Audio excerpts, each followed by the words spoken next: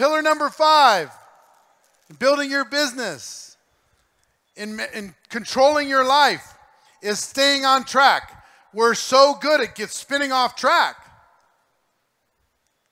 Staying on track. And a lot of people talk about goals. People set, around this time of year, you want to set goals for the next 12 months, the next 18 months, the next 2 years, the next 5 years. And those are great and important.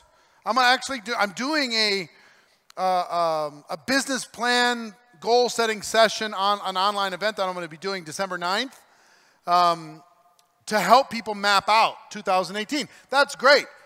Quarterly goals are great. Event to event goals are great. Monthly goals are great.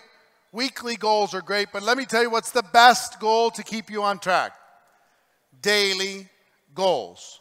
Your daily activities. What is your baseline that you're going to do every day for sure?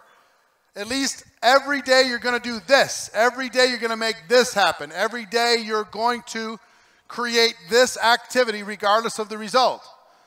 Daily action works.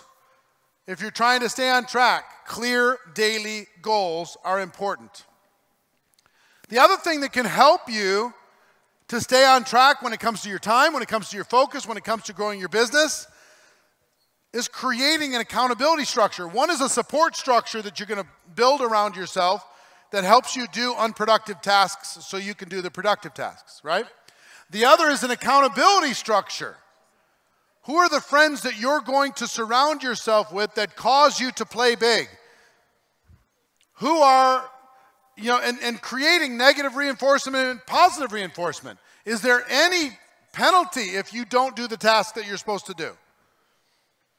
Is there any positive thing if you do the task? Do you reward yourself?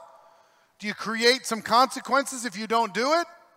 What is the accountability structure that you've put around your life in order to be able to achieve what you're supposed to achieve? You use this as a way to employ yourself.